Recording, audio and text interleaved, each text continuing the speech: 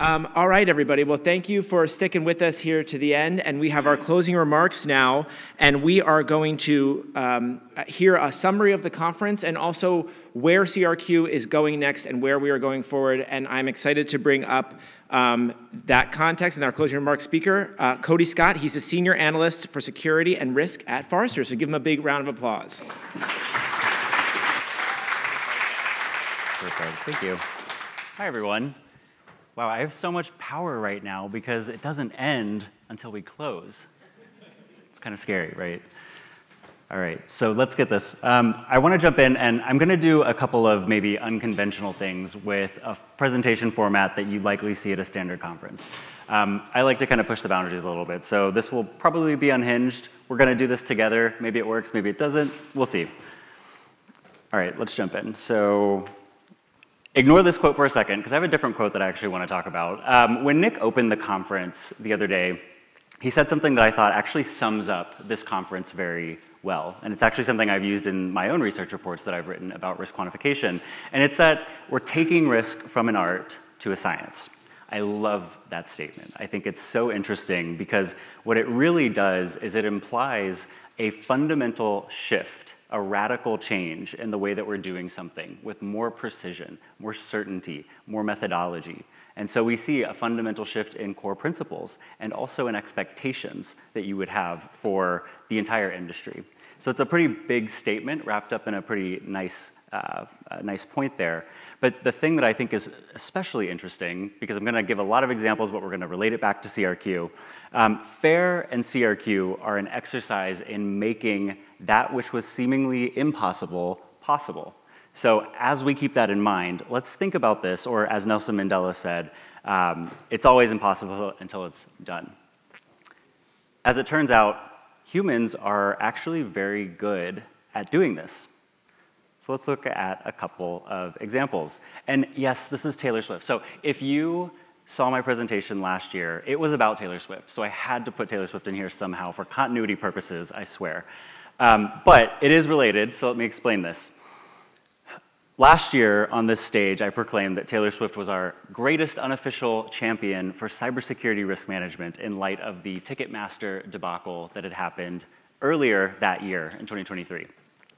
Now, obviously that doesn't work here anymore. I'm not going to repeat the same thing, but what is kind of fun is when we think about this theme of taking the impossible and making it possible, did the artist on the left performing at a small county fair imagine it was possible to be one of the most sold-out global tours in the world? Probably not. Maybe it was a dream, but it wasn't certainly possible at that point in time. But it did become that, right? So this is a quick example here, but it's always impossible until it's done. But let's shift to something that's not pop culture necessarily. So at one point in human history, we realized that the Earth is, in fact, round.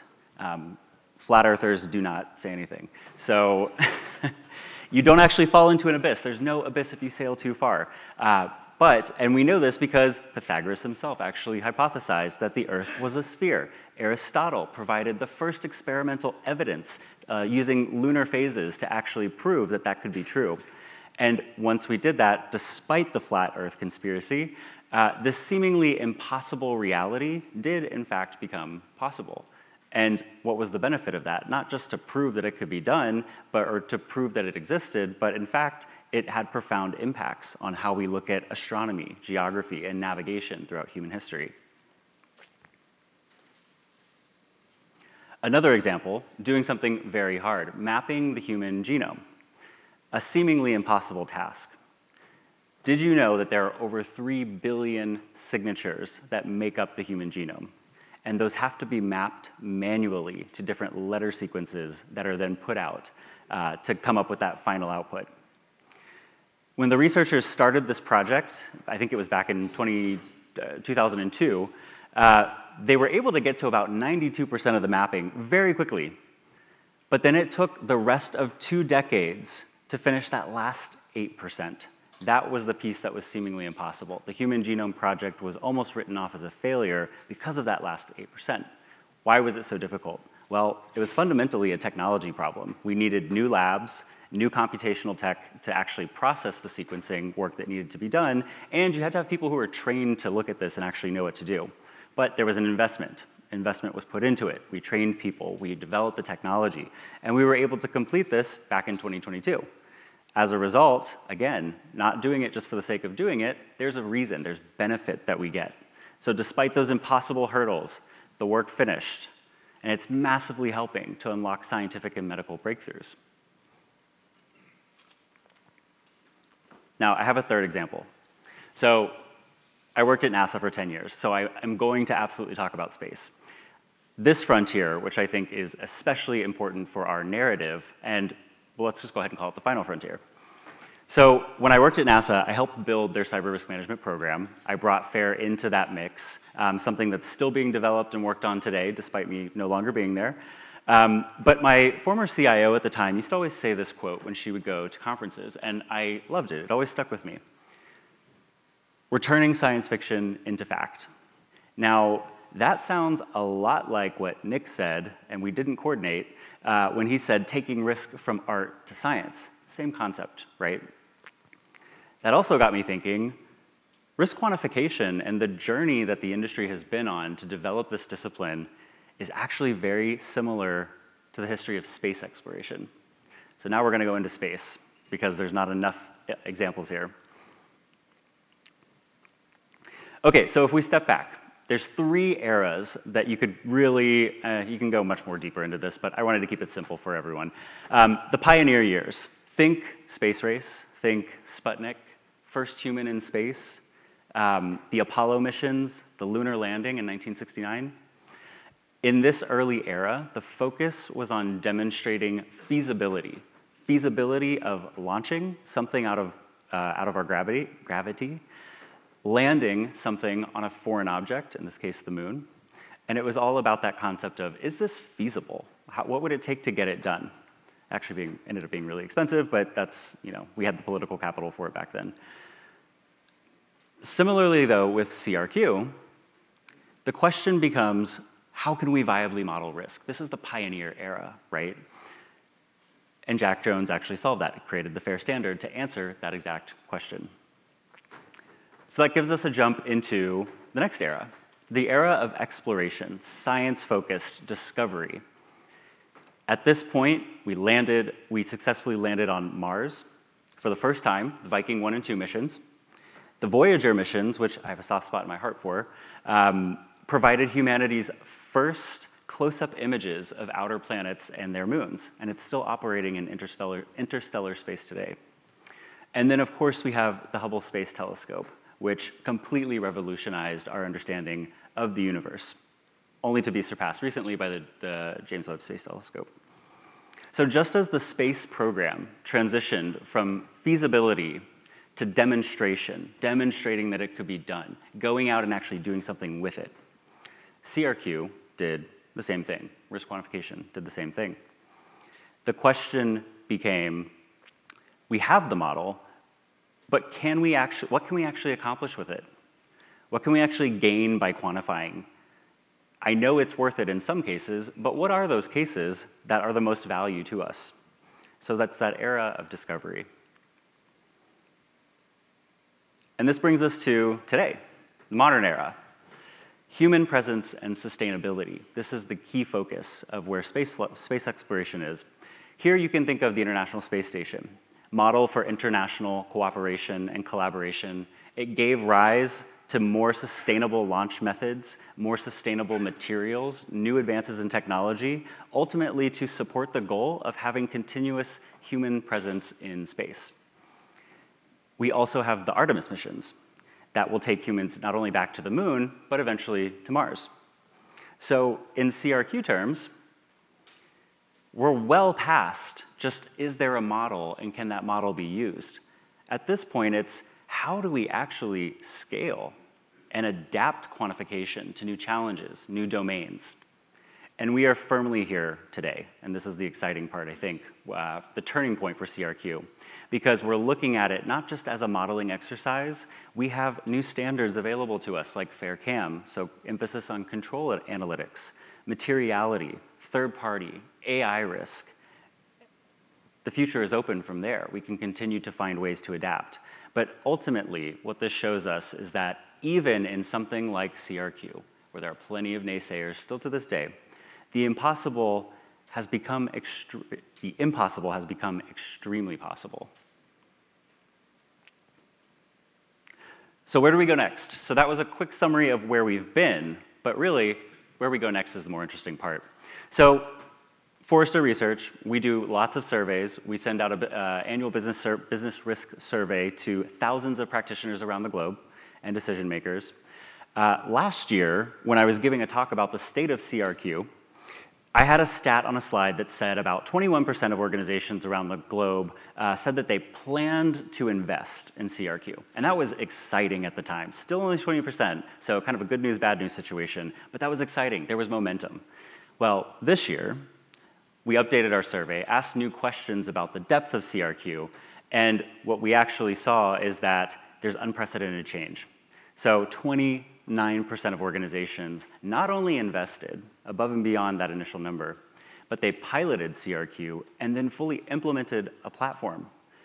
Now, this is focusing on technology, but why is that significant? It's significant because the momentum is there, the investment is there, the change within organizations is being recognized that there is additional value you can gain from injecting these methods into your program. The other benefit here, not on this slide, is that another 31% of organizations plan to actually complete a pilot in the next 12 months. And our data shows if you do a pilot, you're much more likely to have a successful implementation. But there are still barriers. We can't ignore them. These are the things that you live and feel every day if you're a practitioner. And I want to share with you the top 3 that come up in our surveys. So top 3 challenges to CRQ adoption are alarmingly high, although the problems themselves are not significant or not relatively as complex as they should be. So 47% of organizations, almost half around the world, say that because their organization prioritizes compliance assessment over risk assessment, they can't move forward with CRQ. That implies that there's not much appetite to try new things. There are many ways to get around this. I even wrote a report about building the business case for CRQ that talks about this, but still a very lived experience for many practitioners. 46% around the world say that they lack internal CRQ expertise. I think we all hear that all the time. We know that there's a barrier to entry, so to speak, when it comes to adopting CRQ, but the fact that it's 46%, that's still massively substantial for, again, the lived experience of the day-to-day practitioner and their view on whether or not this is sustainable. The third piece here is that 35% of organizations feel that they lack sufficient internal risk data. I am wondering when this problem is going to go away, because you absolutely have more data than you think and you need less of it than you think. But again, this is not the case for how people perceive the challenges of CRQ. So that's the bad news. But the good news is that these are all very solvable problems. So we'll touch on some ways to overcome these in a moment. But I want to then talk about the more exciting change that's happening. So while the barriers still exist, the challenges tend to stay the same, but priorities are starting to change. And this is the cool part, because this is how you start to see that things are gaining momentum and that people are finding new ways to discover and explore. Ultimately, there's a shift from a strategic perspective where I think risk quant has sat for many years to getting into more practical use cases in cybersecurity, more tactically focused. So the #1 priority, and this one is a little evergreen, but it keeps coming up in new ways in terms of how folks think, how feasible it actually is for them. Almost 40% of organizations want to enhance their current risk practices. They don't want to make substantial changes, but they see the value. And the fact that this number is at 37% means that they understand the path for how to make this real for themselves. #2 priority for organizations, they want to enable better prioritization. I think we talk about that a lot. We talk about being able to prioritize better, and it's nice, but it's fluffy. It doesn't really mean anything. It means something when we actually put probability numbers in front of us, when we put exposure, quantified exposure numbers in front of us, and then when we start to use that within a decision workflow that is being done in the organization. This has jumped up to a high number because folks are figuring out that they can do that. There are resources available to make that easier for them. And the last point here, 34%, so about a third of organizations, and this is where I think is really exciting, they want to bring CRQ into the SOC. They want to make it more security operations focused. This could reimagine the traditional role of the security analyst, if this were the case.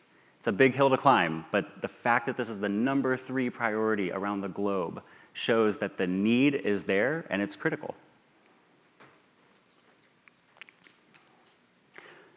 So I want to close out on a couple of things here.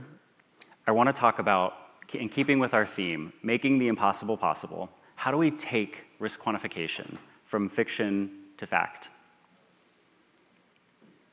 I have 5 strategies for you, and this comes from a report that we published earlier this year that actually many of you participated in. You contributed some wonderful thought leadership to that report. It's called Building the Business Case for Cyber Risk Quantification, available online. I also have a blog. Come talk to me, I'll send it to you. But how do we tackle the impossible? How do we actually turn this from fact to fiction, from art to science? The very first thing, begin using concrete risk terminology. And I'm going to give you a spoiler alert. All of these should be highly intuitive. You should be nodding aggressively and saying, yes, Cody, that makes sense. Because we know that these strategies are intuitive, and we know that they work. So the first part here, common terminology. FAIR already does this for you. Easy. Check the box. Done. Don't check the box, but keep it there.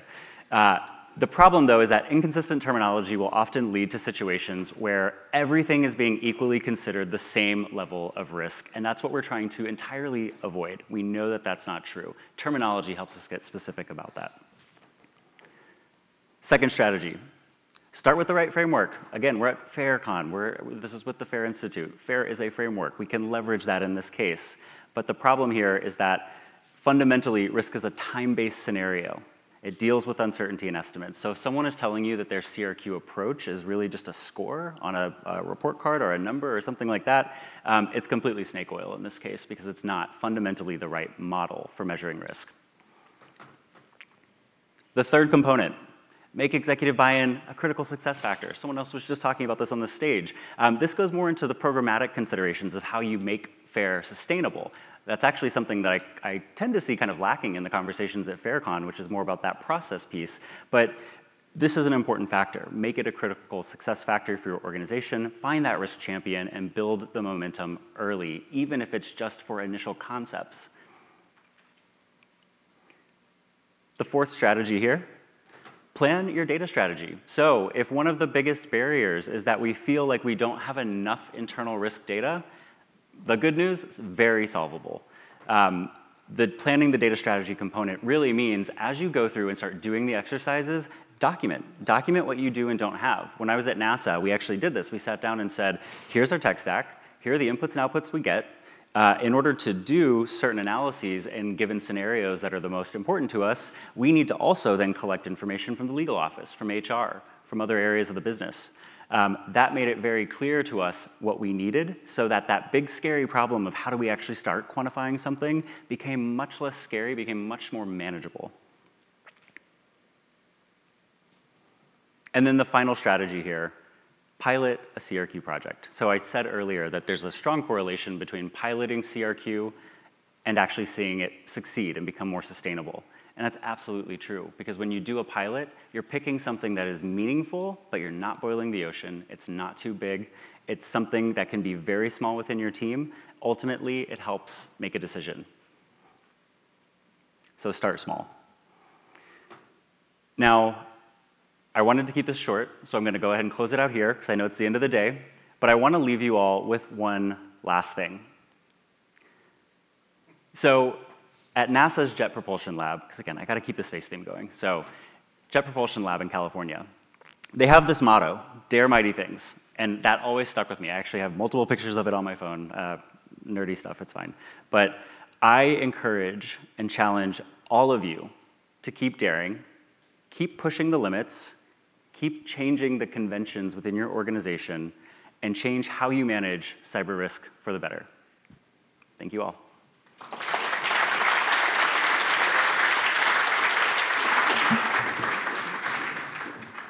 Well, thank you, Cody. I think you ended that on a perfect note. As we come to the end of FairCon, I hope that we all walk away with a renewed sense of energy and what's possible and what we can all do together. To just close it out and give us some last final thoughts, I'm going to invite Nick Santa and Jack Jones up to just, close out the conference, say some thank yous, and send us all off. So give them a round of applause.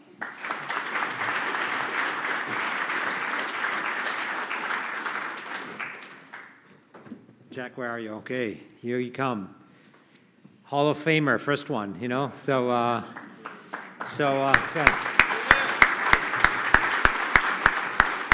this is a moment where, this is completely unscripted. We were asked like half an hour ago if we wanted to come up with final remarks. And every year we just share our impromptu comments, you know, and some takeaways and some reflection points. And so Jack, what do you make of the conference in terms of how we are progressing or not the profession? Yeah. Well, you know, every year I express, you know, gratitude and amazement at how far we continue to come and how quickly, and this year's no different. I see so much progress. You know, there's still a lot to do, obviously, but when I see the energy and the quality of the conversations and presentations that occur here, you know, I'm just so optimistic and grateful. And as I said last night, it's a privilege to be a part of this, be on this journey with you, and I can't thank you enough for all of the work you do and the challenges that you face and that we can overcome. So, thank you. No, for me, I have a lot of thoughts in my head. And so I'm trying to keep it crisp. First, a reflection. You know, Jack, I remember when he figured out what risk was and started documenting it and applying it.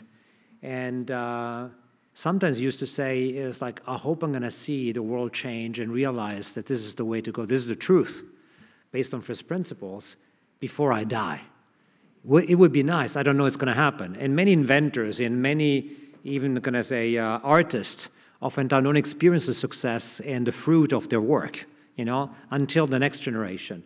And so very glad that not only we can give you an award, and he told me, "Is this it for me?" So no, let's keep it up, Jack, you know.